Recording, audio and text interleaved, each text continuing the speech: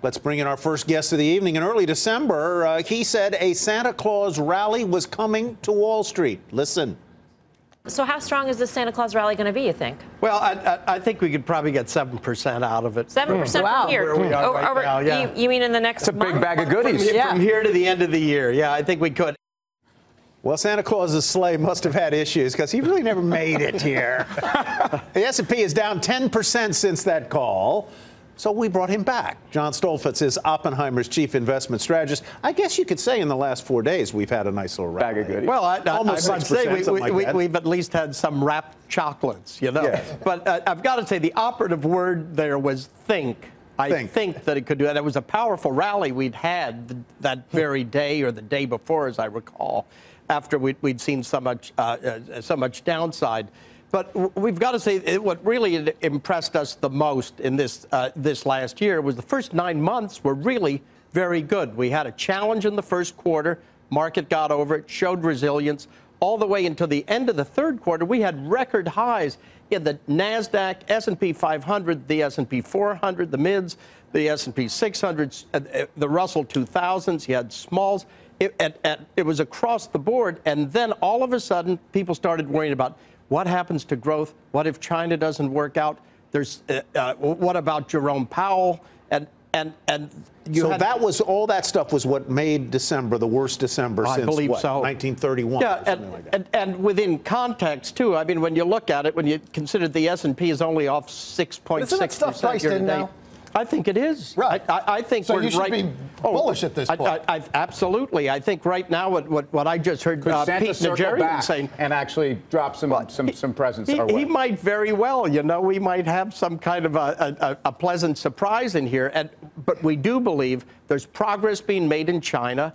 The Fed is decidedly trying, at least, to be more communicative. Guy says he sees more churn, right? I do. A possibility for more churn. You see that? Is it as simple as for the last 8 years, Sarah Eisen pointed this out on the show prior to this, you've had central banks' balance sheets expanding. Now, over the last 6 months, effectively, you've had central banks' balance sheets globally contracting, led by our Fed. Is it just that simple that you just stay with central banks' balance sheets and that's what's driving this market? I think the thing is we're seeing the central banks normalize, and the process of normalization based on where rates are from a nominal basis, money is still very cheap, and the process of normalization is very, very sensitive to both weaknesses, both vulnerabilities and strengths in these economies.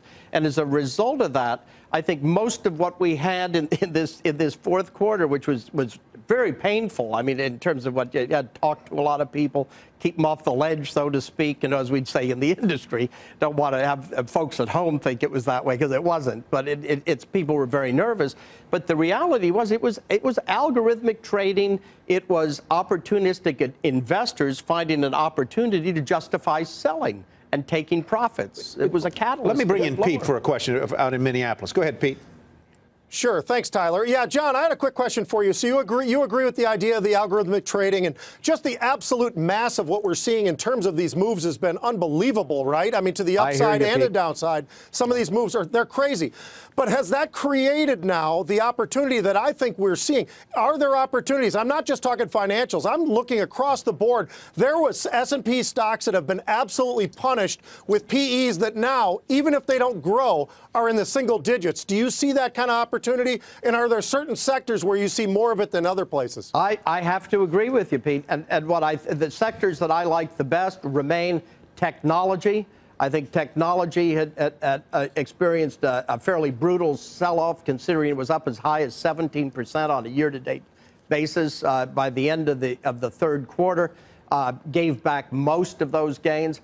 The thought of it here would also be industrials, the new technology. In essence, technology, when I got into the business 35 years ago, was brass and a lot of glass and dials. Today, it's all sensors. The upgrade that can occur to industrials.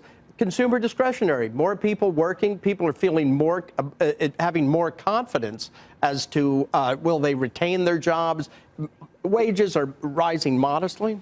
So, look, we're wrong on this desk all the time, but there's a lot of strategists that have changed their tune in the last couple of months and have made adjustments. And by the way, you could make an argument that the trade snafu, war, whatever you want to call this dust-up, is enough to make a call. But if you did not have trade as a dynamic, don't you still think we could be in a dynamic where we could have slower growth, where S&P earnings priced up 7% in 2019 is very ambitious off of really difficult comps for companies that haven't been reinvesting in their business. And actually, right now, sentiment on business side is very negative, and that's a forward indicator. So I'm just trying to push back a little bit because we act like the market has moved for no reason, and now is a great opportunity to get in.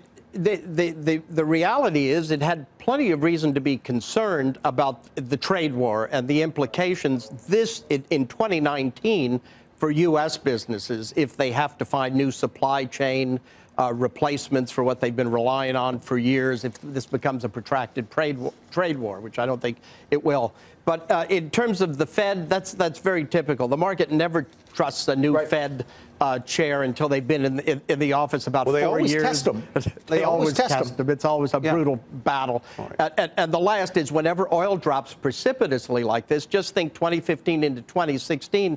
So there was a bit of kabuki theater here. You know, the masks were painted a certain color. I'm not saying that the concerns weren't legitimate. Going tonight, actually. We're going to trade all this. John, thank you very much. Good luck in 2019. Happy New Year. Happy New Year. Fantastic. Good to see you. Let's trade what we just talked about. Guy, kick us off. I want to be optimistic. It's right. New Year's Eve. You look great. Everybody pizza in Minneapolis with a tuxedo. Everybody looks great. I just think it would be too cliche to think that last week marked the bottom. I think there's some hiccups in store early 19, and then we'll talk again in the spring. We'll see. I mean, I don't think we're going to have a bull market like we've had for the last 6 or 7 years, but I think there's going to be tactical opportunities here. So you're going to have to change your style a bit. It's not going to be that buy it and just blindly hold it. You have to say, listen, when things are priced into a market, that's a time to strategically allocate to equities. Once we start going back up again and you get some of these things, some of these concerns again, don't be afraid to take stuff off. That's the markets that we're heading into, in my view.